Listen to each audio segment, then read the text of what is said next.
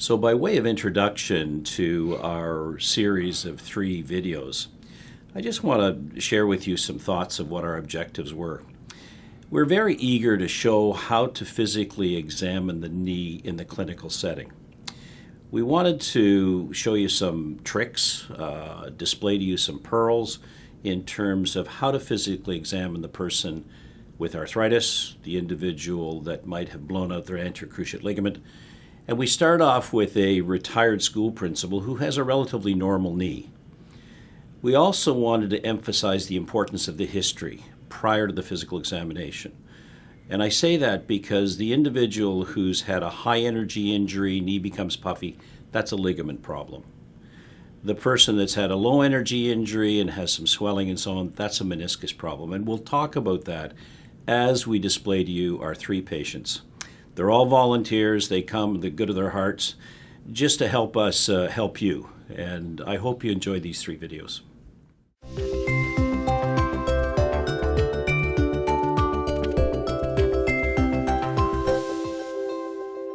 When I have a patient with knee difficulties and they come into clinic, the first thing that I will try and do is put them in a pair of shorts. Even if you're a busy clinic, it really does help you in your analysis. And before I ask them to walk, I ask them to stand, because that can bring out very subtle problems with knee difficulty. You look at their angulation, whether they're in varus or whether they're in valgus, knock-kneed or bow-legged. Also, you want to look at the platform, the foot. Very commonly, we address the knee without looking at how the load is transmitted. And you can see with Mr. Tully, my friend, who's a retired school principal, he has a very high-arched foot. And that type of foot transmits abnormal load to the knee because it's not very good at shock absorbing. So looking at Randy, he has excellent alignment otherwise. The other thing that I look at is to look at the vastus medialis, because it's the muscle on the inside of the knee is the first one to vanish and the last one to come back. So if somebody has arthritis of the knee or has a meniscus problem or has blown out their ACL, the first thing that goes is the vastus medialis. And with Randy, you can see he has excellent alignment. He has the high arched foot. That's an athletic foot, I might add. And he's got very good muscle mass. So the next thing I'd ask him to do briefly, and I know you're all going to be in busy clinic, but this takes a couple of seconds just to get them to walk. And I'm going to ask Randy just to walk towards me so I can see how he's moving. And then he's going to turn around and go towards the camera. And you can see that his thrust is really quite normal. In people that have a bow-legged position, they will have what we call a varus thrust, which really overloads the medial compartment. So Randy, you can go back, and that's great. So this is a normal gait pattern in a fellow who's obviously very athletic. And the interesting thing is he has a high arch foot, which as a sidebar, it's a very rigid foot, so it does transmit significant load to the knee that a flat foot does not. So now I'm going to ask him to sit on the end of the table, and we'll look at other features of the knee exam. The first component of the examination, beyond looking at stance, looking at gait, is observation when the patient is sitting. And what you want to look for is everything from hair distribution, which means they've got a very good circulation. Then as you move up the tibia, you want to look at the knee itself. You want to see if there's any obvious swelling. The way you determine that is if in fact you can see the bony contours. You want to see how the patella sits, whether it's straightforward, whether it's angled. You want to see evidence of old problems, for instance, Osgood-Schlatters disease, which you see in young athletes when the tibiotubercle becomes prominent. You want to also look at any calluses around the knee, because people that are in carpentry, people that are carpet layers, etc., they have calluses on the knee, and the patella, of course, doesn't like that. So observation is very important, and as we talked about on the stance phase, you want to see how the muscle mass is. And to reiterate, the vastus medialis is critical because it's an index that tells you whether the knee is healthy or whether the knee is suffering. Once you've done that observation, before you even palpate the knee, you want to then move the patient back on the table so that they're in the supine position, and then you can go through a more aggressive examination. Backing up a little, if in fact you want to look at range of motion at this point, that can be valuable. So I would ask Randy just to take his good knee and give me full extension. And you can see that he is in nice extension. And that tells you that if there's any arthritic change, it is not very severe. He'll drop that back and we'll look at his other knee. And he's a little bit timid about moving that knee as aggressively as the other, but he still has full extension. And if somebody has advanced arthritis in the knee, they lose extension. Even before you get a CT scan or an MRI, you know that there's some arthritic change in the joint. So that's extremely helpful. The other thing you might want to do is you want to move to palpation, and in that position, feel if there's any crepitus or crunching behind the kneecap. And so you just palpate the knee, ask the patient to stretch out, and you can feel there's a slight bit of crepitus within the knee, and you know that's coming from the patellofemoral joint. And the same thing on the other knee. And with Randy, he has more crunchiness on this side than the other side. And don't be perplexed by that, because we did a study on first-year medical students, and about 65% of them had crepitus behind the patella. So that is not itself a very worrisome physical finding. The other thing you might want to do even now, before you move the patient back in the examining table, is just feel the temperature of the knee. And in medical schools, they commonly teach you to do it with your back of your hand, but I don't find that, for me, nearly as sensitive as the palm of my hand to feel heat. And this knee is cool, and this knee is cool. So if a joint is in trouble, whether it's meniscus, whether it's arthritis, you will feel some heat within the joint, and that's the telltale sign of having friction inside the knee. So you've felt the crepitus, you've observed whether there is any calluses on the knee, you've observed whether there's any residual osgood schlatters, and you've also felt for not only crepitus but the heat within the joint. Then it's reasonable to move the patient back on the examining table. And remember, you're in a busy office, and this has only taken you about 7 or 10 minutes to do this examination so far. So once the patient has moved back on the examining table, again, the powers of observation can be extremely important. And with Mr. Tully, as he moves back, you can see that there's no obviously puffiness about the knee on either side. You can see, however, that there appears to be a little bit of muscle wasting on the left side compared to the right. It's really quite minor, but it's, again, one of those very subtle findings. With the palpation, if in fact you want to move on to seeing if a knee is in trouble, the first thing that you do is palpate the tone of the actual quadricep. And in fact, in medical school back in the old days, we were taught to use circumference and so on. That's not necessary. All you have to do is feel the tone, and you can see that this guy, to me, is decreased compared to the right side, which would tell me that Randy might have had a problem with his left knee in the past, being a very good athlete as he is. But again, I call that the blind man's test, because you can look away, feel the tone, and say that's normal, and you say this is lesser than that guy. You might ask, well, if somebody has a dominant leg, does the muscle become more toned than the opposite side? That's not true at all. The next thing you would like to do is take the liberty to examine the leg fully, check the pulses. Pulses are bounding on both sides. You want to take a little bit of movement of the hip. Just let it go loose for me, Rand. You just want to check the rotation of the hip. And that takes you 2.5 seconds, and you know that he has normal hip joints. The other thing you would like to do, and I know you've been taught this in physio school and medical school, always examine the normal side first. If somebody has an injury to a knee, might have an ACL, go to the normal knee first so that you can truly see their normal physiologic laxity of the joint, because young females are much more supple than males are, and they are much looser joints as a consequence. It'll really help your findings. So go to the normal extremity first. The other pearl with that is the fact the patient will trust you, because they trust your hands, they know what you're going to do to their injured extremity. So with Randy, I would quickly feel his collaterals, nice and loose for me, Rand. Collaterals, we do that at 30 degrees of flexion. No, he's straightening out. He's fighting me a bit, so I just have to get him to relax. And then I'll check his anterior cruciate. I will do a Lockman maneuver, and I'll show you that in a little more detail when I go to his other knee.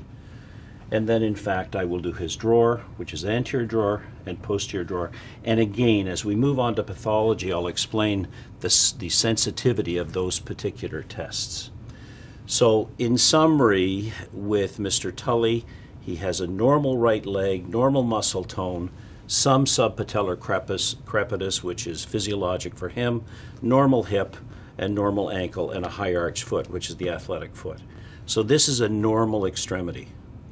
I'll now move over to his other side, which is likewise normal, but tells me that he's probably had an old injury to that knee, and I can tell by the tone of his muscle.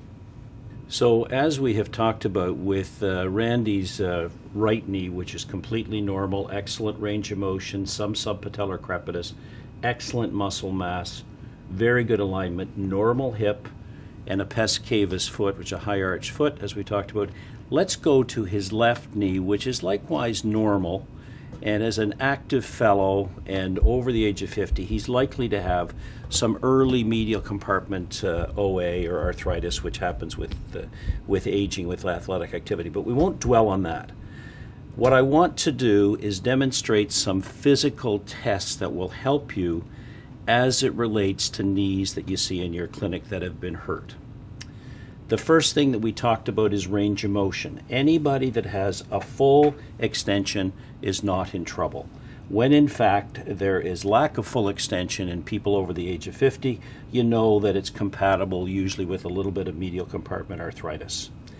The other thing you want to do with the knee and extension is to feel for any warmth, which we talked about earlier. And Randy's knee is really quite cool, but heat within a joint will tell you that there's something intra-articular that's giving you friction. The other thing you want to do as you feel for fluid, etc., is they talk about the patella ballottement test. I don't find that very helpful. I think that if merely with your two hands, using the front palms of your hand, which we talked about earlier, you can feel if there's any fluid in the joint or if there's any thickening of the lining of the joint, the synovium. The other thing you want to do with palpation is you want to feel for areas of point tenderness. And if in fact you have a meniscus problem, in 99% of people, the tenderness will be along the joint line. They talk about the Apley maneuver, McMurray maneuver, and so on. The sensitivity of those maneuvers, which I'll show you, is only about 20%. So I hardly ever use them, and I hardly ever teach them anymore. It's joint line tenderness that will tell you whether somebody has torn a meniscus, and that's sensitive in about 90% of cases.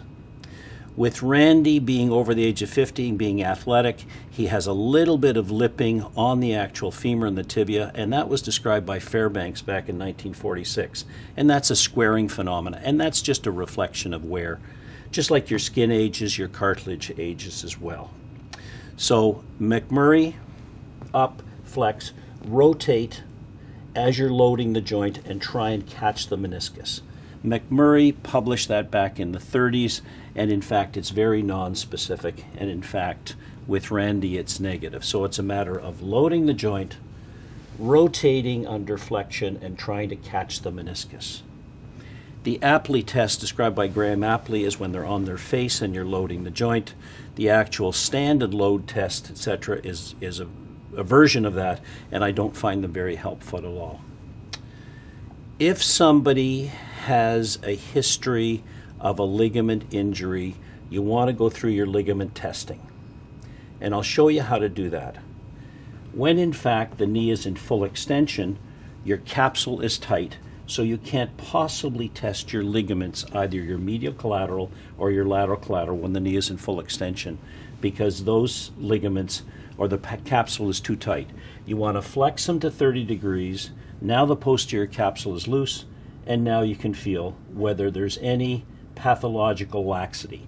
Valgus maneuver, varus maneuver, etc. Put the knee at 30 degrees of flexion. That will test your collaterals. The other thing you want to look at is your cruciate, and this drives people crazy. If in fact somebody has blown out their posterior cruciate ligament, and you've known some very good athletes that have done that as of late, there is always a posterior drawer maneuver. You want to determine that by putting your fingers on the femoral condyle with the knee at 90 degrees and pushing the tibia backwards. Sometimes if a person has nasty posterior cruciate, you can go loose, has hurt their posterior cruciate as well as collaterals, the tibia will sag back on the tibia. Such is not the case in most individuals with a posterior cruciate tear. It'll be the posterior drawer maneuver. And that'll fool you. So that's why you want to check the normal knee first, etc. Now the anterior drawer. If the anterior cruciate ligament is completely torn and the injury is chronic, then you will get an anterior drawer maneuver by putting your thumbs on the femoral condyle and putting an anterior drawer pull on the tibia with the patient relaxed. A couple of tips. Do not do it if the patient's anxious, because in fact their hamstrings will become tight and it'll block that maneuver. So you want to do it on the normal knee so you get the patient's trust, and then do it on this side. It is only positive in about 50% of cases if somebody has blown out their ACL. If in fact you want to get a more specific test, you put the knee down at 30 degrees and then you do your anterior drawer, which is a so-called Lockman maneuver. It has a sensitivity about 100%. So don't be buffooned if in fact, or bothered if in fact you do the anterior drawer and it's normal. Put them down to 30 degrees and then do your Lockman maneuver at that point. Very helpful, and in fact has a sensitivity that's extremely high, and you won't miss any. As far as the patellofemoral joint is concerned, when you get somebody that's over 40, they will not have patella instability. So in fact, if you're doing an apprehension maneuver with the knee at 30 degrees and pulling the patella laterally, all of us don't like that, but that is not a very specific test. You'll get patella instability in people that are under the age of 20, maybe 25. They will have a distinct apprehension maneuver as you have the knee at 30 degrees and put lateral pressure on the patella. But remember, most people have patellofemoral crepitus, which we determined in our studies, which we did back in the 80s.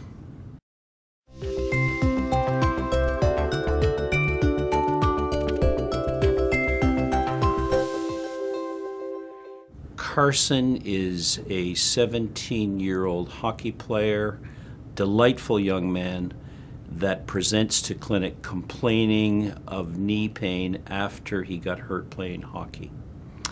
And we'll get him to talk to you in a second, but what I'm going to do first, as he comes into clinic, I put him in a pair of shorts, make him as comfortable as possible. He's with his mom, who's a lovely lady who puts him at ease, and I say to you as practitioners, don't hesitate to have the loved ones in the cubicle because it makes the patient feel much more comfortable. Then what I would do is, once I've stripped him down, shoes and socks off, I want to see how he walks. So I want you to turn and face me first, Carson. Good. And that's very good, because whether you look at him from behind or in front, you can see that he's built like an athlete. He has genu varus, which is bull legnus, which is extremely common in very good athletes, whether they're soccer players, whether they're hockey players. You cannot, this is fundamental to being able to execute your sport, is you're built like Carson is. You also can see that he has a high arched foot, so-called pes cavus foot, and that too is a very athletic foot because it's a fast foot. So just as a sidebar, whenever you have somebody with a knee problem, don't just focus on the knee. Look at their hips, look at their feet, look at their foot plant. And even if you're in a busy office, it's important that you do that. It takes you about 2 seconds, but it gives you all sorts of information. When I see him, I can see that one muscle mass is bigger than the other, which tells me that he might have had an injury to his right knee. And that's assuming that I know nothing about this young man. I can just tell by looking at the vastus medialis, his quad, is a little bit shut down on one side compared to the other. Also on observation, I can talk myself into the fact there's a little bit fullness around the knee compared to the opposite side. In other words, right knee in contrast to left. And even if I didn't know anything about him, that would be my observation at this point. What I want you to do, young Carson, is I want you to walk to me, and then I want you to turn around and walk towards camera. Do it nice and slow so we can see any abnormality in your gait. We call this an adductor thrust. which is in fact what happens when he loads and when he's sprinting. If we had high-speed film, this type of varus deformity would become even more exaggerated. So the gait can tell you whether it's a short leg gait, whether it's an antalgic gait from pain. Just watch the way his patella tracks as well. Young Carson, as we talked about, is a 17-year-old that was playing hockey and pivoted awkwardly, and not to steal his thunder, but hurt his knee in a very significant way with that rotational thrust.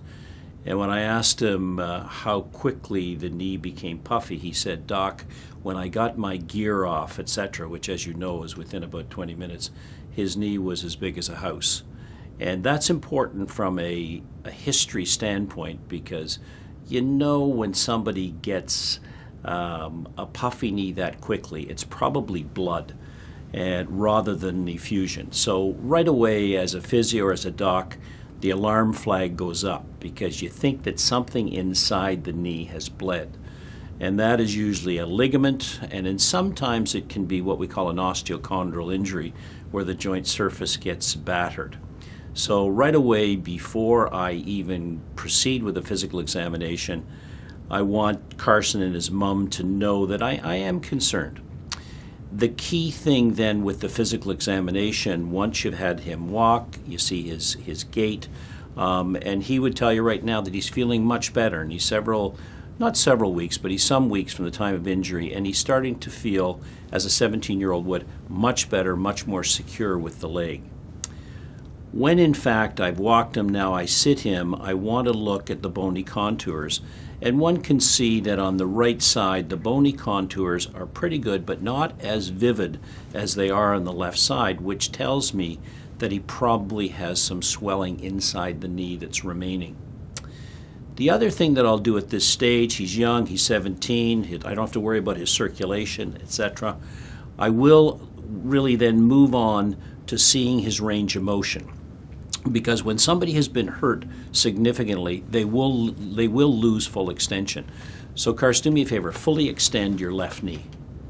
That's it, out straight. So he's got normal range of motion. He doesn't have the bendy back knees, which are recurvatum that you see in young women, because they become hyperextensible. And that's a different story, because if they have hurt an injury, then the surgery for that is much more difficult. Bring it down for me, son. Show me the range of motion in that guy. So good, but not the same rhythm as he has on the other side, and drop it down for me. The other observation I'd make at this point is his patella tracking seems to be really quite good, quite normal for sure. So even in the sitting position, you're in a busy office, you want to find out which knee is in trouble, you'll feel for any heat in the knee. And there's no question this guy is cool as a cucumber and this guy is warm. So right away, even if he wouldn't use his words, I know this is the injured knee for sure, just by the temperature. Also, I'll get a feel for the lining of the joint, the so-called synovium, and this guy is thicker than this guy, which tells me, once again, that this is the injured knee, and the synovium becomes inflamed and thick as it's trying to resorb either the fluid or the blood that was in the joint before. Now what I will do at this stage is I'll put him back on the examining table, and I will go to his good knee because I want to get his trust and I want him to feel that I'm not going to hurt him and so on. And sometimes when you have students in the clinic like I do on a regular basis, I want him to feel that he's not being manhandled. Just sit back for me, if you don't mind. So as I mentioned in the past, the key thing is to examine the normal knee first so that you can feel normal range of motion, etc., how rhythmical it is.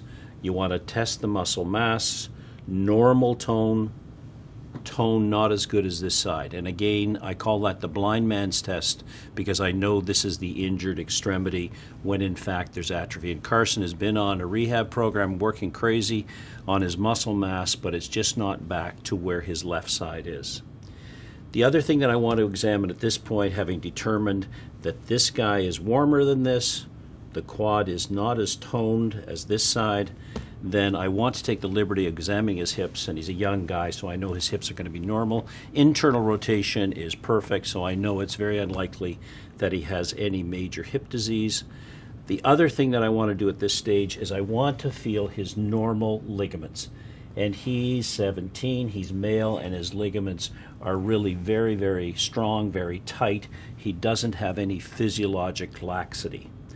Now, once I've got his trust or achieved his trust, I want to go to his injured extremity. Just before I do that, I want to go back to what we talked about earlier with his, and if I suspect there's a ligament injury, I want to check his ACL. We can do that with a drawer test, which I told you has only a sensitivity of about 50%. His posterior drawer is fine, and I want to do the Lockman maneuver at 30 degrees, and he is snug. And I say that only because I want to do this exact same test on this side. He does not have any meniscus problem, so he doesn't have any joint line tenderness. I haven't abandoned the McMurray and the Apley test, but I don't find they give me the yield that I want in terms of meniscal testing. It really comes down to joint line tenderness. So what I would like to do now is move over to his injured right knee. So going to his injured right knee, right leg, again, I'll examine the range of motion of the hip, which is normal, foot and ankle normal, high arch foot, athletic foot, varus alignment, which is normal for Carson. So the key thing I want to do now is I want to test his ligaments. He still has a little bit of warmth in the joint. The lining of the joint is a little bit thick. There's no fluid. I blot the patella. There's no fluid inside the joint. There is no Baker cyst. What I will do, as I mentioned before, with full extension, you can't check the collaterals because the posterior capsule is tight. So I would move him to 15 degrees and I would examine his medial collateral. If anything, it may be a little bit looser than his other side, but not dramatic. And when I'm at 30 degrees, I do the varus maneuver to check the lateral collateral, and again, it's pretty snug.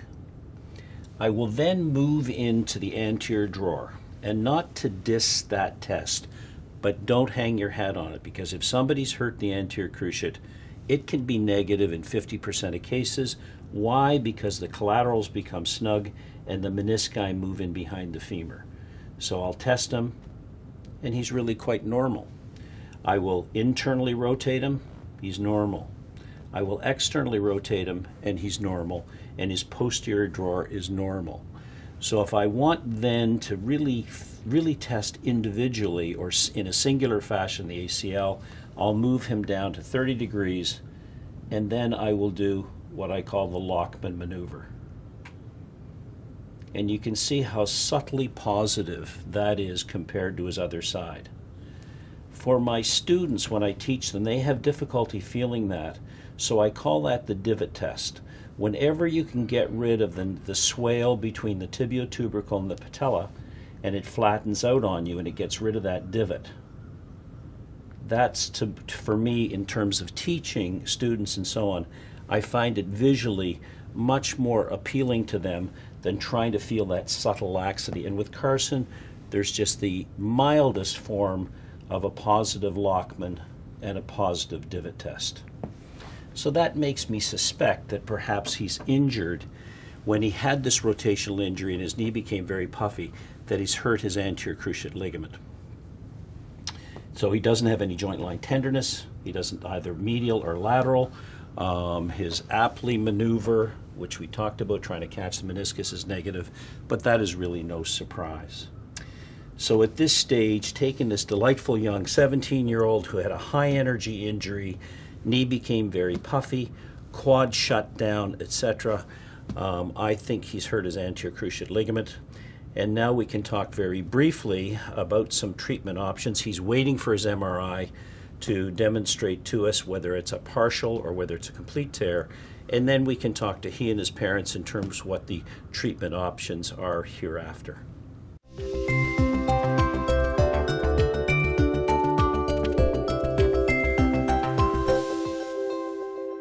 Mr. Riley is a friend of mine, and he's 87 years of age, if you can believe it. And he has arthritis of both knees that we have been treating non-surgically. And he's doing extremely well. He's an avid golfer and walker, and really should be should be as an example for all of us in terms of what to do as we move on beyond our 6th decade in terms of keeping our weight down and our exercise up.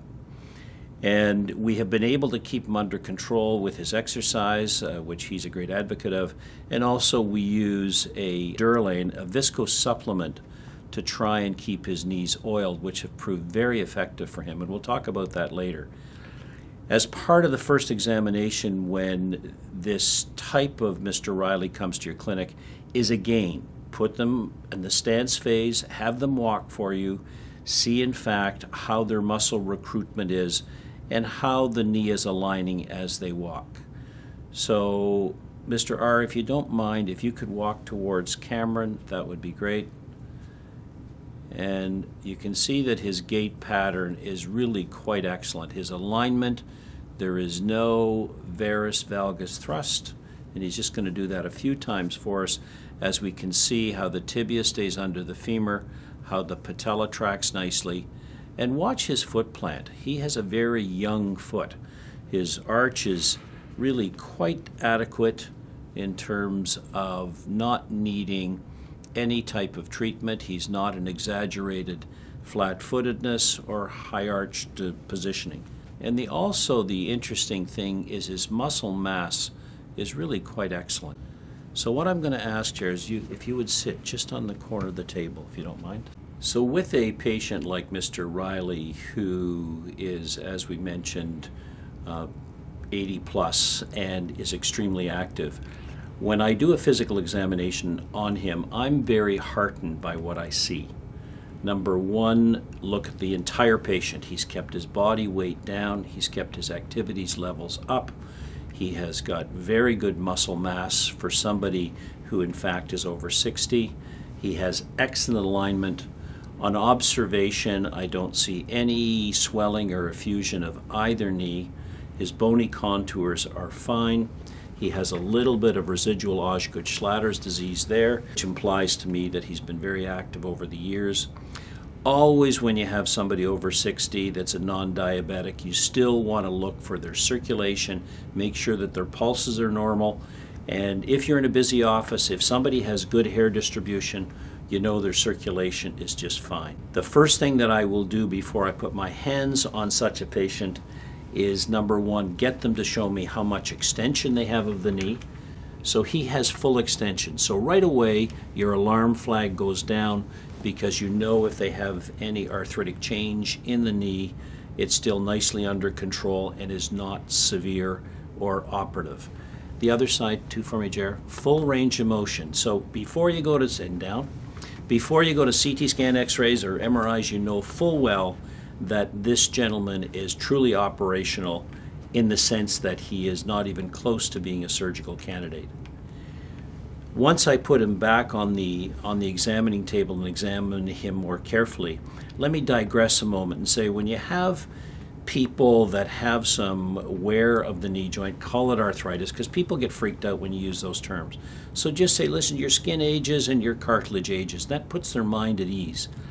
And if in fact somebody has discomfort, etc., you want to get their weight down, you want to get their muscle mass up, and both those papers were published in 1983. They might want to use a knee brace that they would use when they're playing 18 holes of golf, or if they have a chance to play 36, or if they want to ride in the cart 9 holes and then walk 9 holes, then they'd use a knee brace made by a reputable company.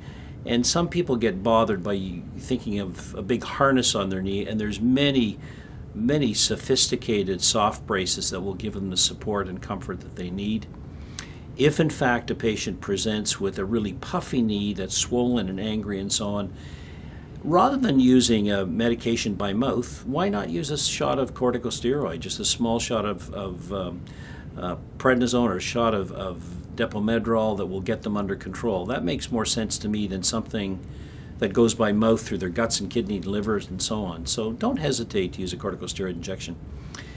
If in fact somebody like Mr. Riley has a dry knee that bothers him and so on, he presents, listen, I've tried this and that, but I'm still uncomfortable, then to use one of those viscose supplements can help. We did the research on it.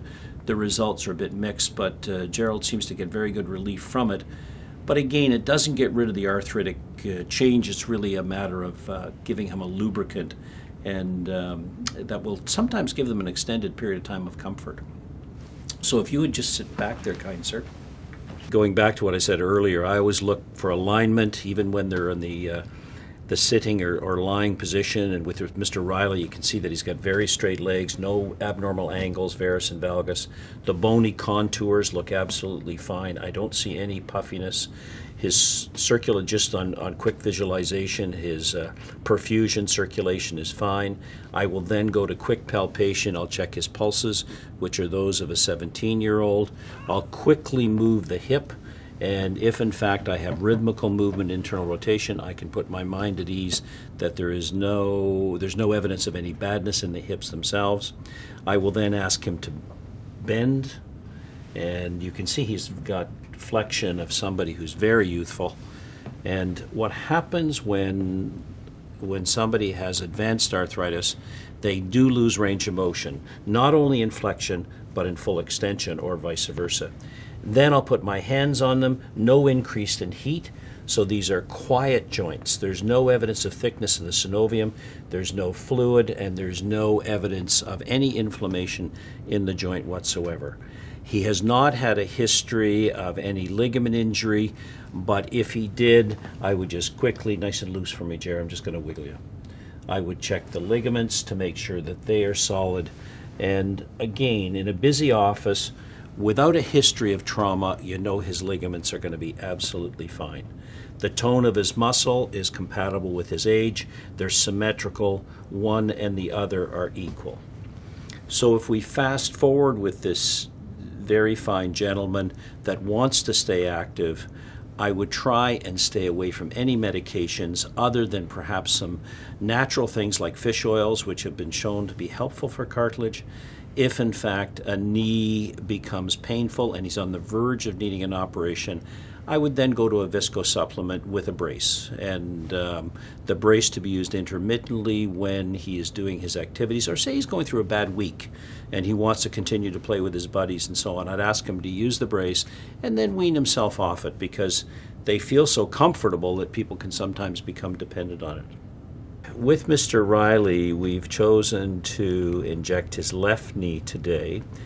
With the viscosupplementation, we used to be able to get 6 months out of it, and that becomes somewhat short, and that's normally the case with people. You also want to let the patient know that this doesn't get rid of the arthritic problem or the degeneration. It merely smooths it out. It's like an oil to give them some relief, and in an attempt to keep them away from knee replacement or a big operation of any type. In terms of injecting joints, I teach my young students not to be frightened of injecting joints, particularly knee, rotator cuff, and so on. Anytime you're injecting around an area that has a poor blood supply, like the Achilles tendon or like the patellar tendon, you want to be somewhat more cautious. In terms of the knee joint for injecting, the bony landmarks are easy. There's your patella. There's your patellar tendon. There's your tibial tray. There's the femoral condyle. Now you have the option of injecting infrapatellar, but then you're wrestling with the fat pad. You have the option of injecting laterally, which is here, which some of my colleagues do, etc. I choose the medial side for no particular reason other than the fact that's what I teach, that's what I've had good luck with in the past, etc. The chances of being in the joint, etc., in my experience, even with unskilled hands, is the highest when you go from the medial side. The soft spot is just below the patella, the upper 1/3 here, and there's a soft spot here. Now the key thing is when you're just doing this just getting skilled at this, don't hesitate to use lots of freezing. I use 2% xylocaine without adrenaline. You want to flood the area so that the patient feels very comfortable, etc. The part of the injection that is uncomfortable is the skin and the capsule. So don't hesitate to use lots of freezing before you inject the material. The other thing that I sometimes do is use a little ethyl chloride, which is a bit of local freezing. it's sterile. And you just, as you're preparing your material, just freeze that area with a little ethyl chloride. You can use a little alcohol swab if you want. I tend to use a little bit of betadine or bridine just to make sure the area is really sterile. And that's just another little protection. It's not absolutely mandatory, it's just something that I do. And it's messy and all of that stuff, but it really is, in my experience, the best prep. The chances of getting an infection or a complication from this type of prep is extremely low. Maybe because I'm in a teaching center and I just want to be an example for my young colleagues that I'm doing everything possible to keep the area as sterile as possible. But it's not essential. If somebody has hepatitis, if somebody's HIV positive, that's a different story. You want to be a little bit cautious for them and for yourself. With my freezing is I'll keep it in a syringe of 5 cc's, 2% xylocaine, and I'll clean all this betadine up once I'm finished. And then you use a 25 gauge needle, and you just are really gentle in terms of anesthetizing the skin. Create a little bit of a wheal, which is a little bit of, because the skin, as I mentioned, is the sensitive part of it. And then you gradually give the patient time, let it set up. Don't be in a rush.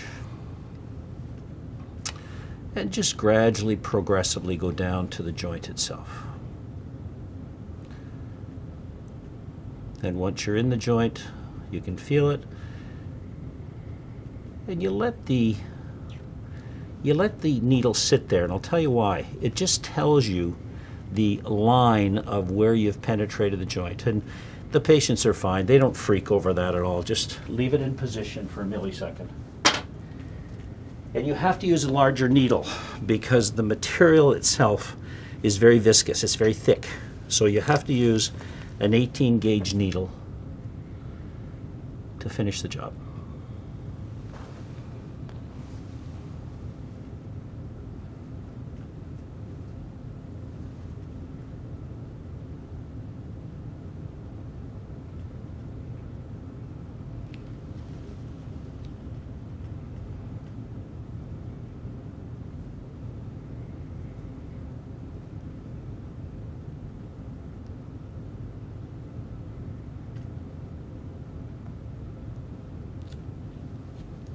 And then you're all done. And you ask the patient just to swirl it around a little bit because he'll feel it in there, it'll gurgle a little bit. And there we go, Jer. That's great, and I'll clean you all up. Be cautious with your needles. Make sure that when you put them back in their sheath that it's nice and secure. And when you're around people, dispose of them very, very cautiously.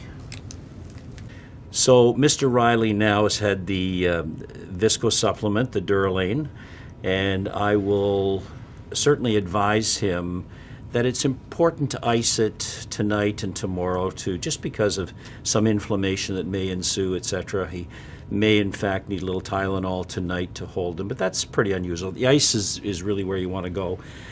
Also, in combination with the injection, whether it's a cortisone shot or in this case visco supplementation, a small compressive knee brace can be very helpful.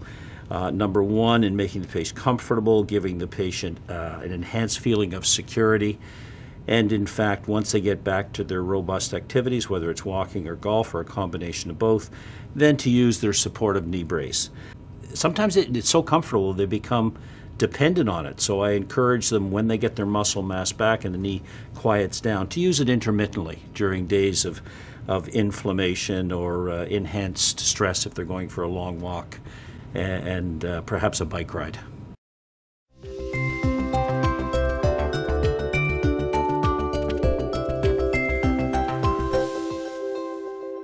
So Rob, as we did this morning, we had patients with a variety of issues, and you being the expert in bracing, how would you handle the 80-year-old golfer who has an osteoarthritic knee, doesn't want an operation, very eager to try every technique to provide him with the stability and comfort while he plays his 18 holes. Can you give us some advice in terms of what you would suggest? Absolutely. I think, like you said, you look at the history and then find out what the patient's activity is. And also looking at the leg is important as well. If you still have somewhat of a decent athletic limb, you have more options, that's for sure. Some patients, especially maybe more aggressive, that were in that condition but were still very much hiking or golfing, as you say, they might look to a framed unloader brace, this style of product.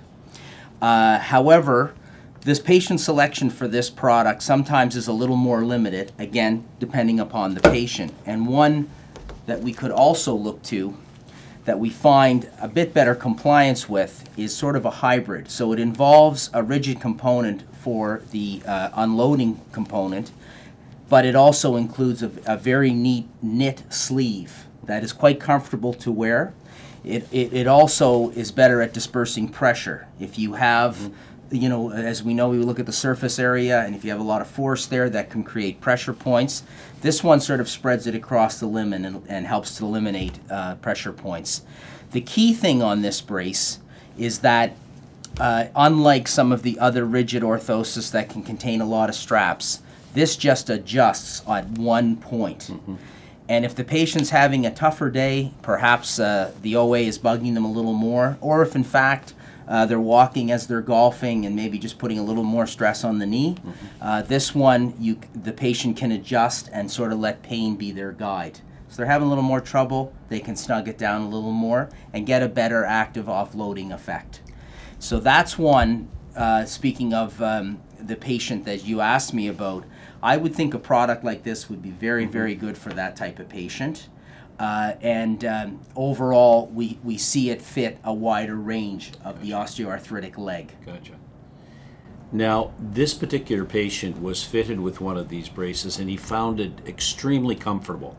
And he wanted to have something that he could use on his daily activities, etc., and not just for his golfing. Would you allow him to do that, or would you go with a different type of brace? Well, if I had to sort of select a catch-all in his particular case, I probably would suggest the Genutrain OA. Right.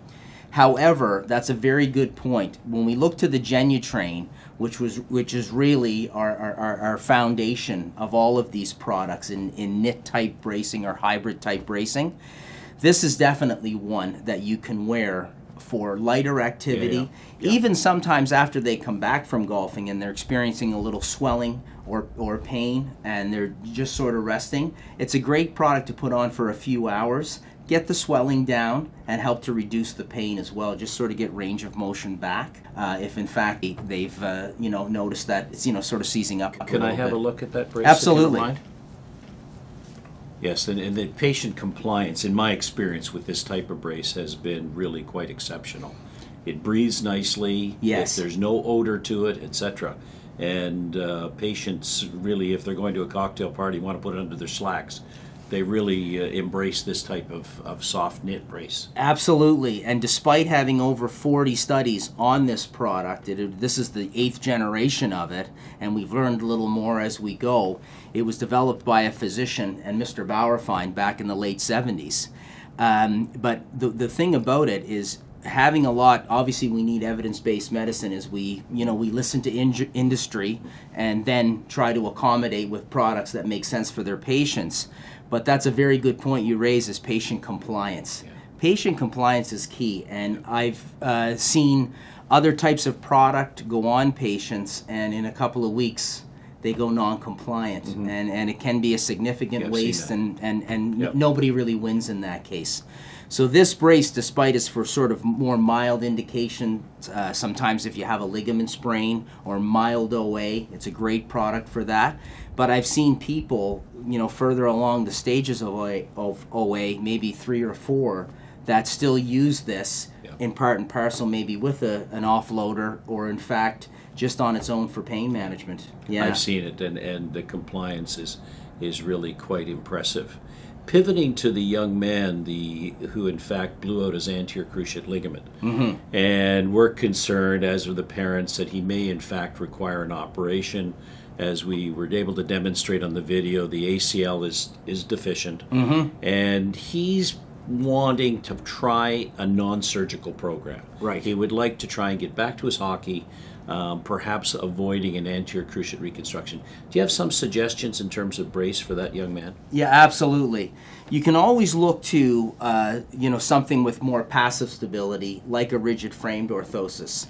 But what I find a lot of times with athletic patients, they're looking for something that offers maybe a bit more. And this is a brace that we use more so for our athletic population, if in fact, as in his case, was ACL deficient or PCL. This brace incorporates, again, it's a bit of a hybrid. We have two rigid hinges that are positioned medially and laterally. We have a lot of neat adjustments on the hinges that can find their point of axis of rotation independently, medially and laterally as well. But it still incorporates, the neat thing about that this is a very neat knit. It's a specialized knit. And if you can see here, what in fact it mimics is your basic 4-point principle, in that we use these two pieces of material on the anterior thigh and the posterior calf to really replace a rigid bar. So if you think of an active patient, and sometimes, especially in his case, he's being a hockey player, a lot of time a very developed quad. Yes. And when that quad fires and when it relaxes, a rigid bar can sometimes create pressure points on the leg. And this one absorbs. The neat thing about it, you can stretch it vertically and diagonally, but medial to lateral, it withstands 180 kilograms of pressure. So it acts, in fact, functionally as a rigid component, but moves with the leg.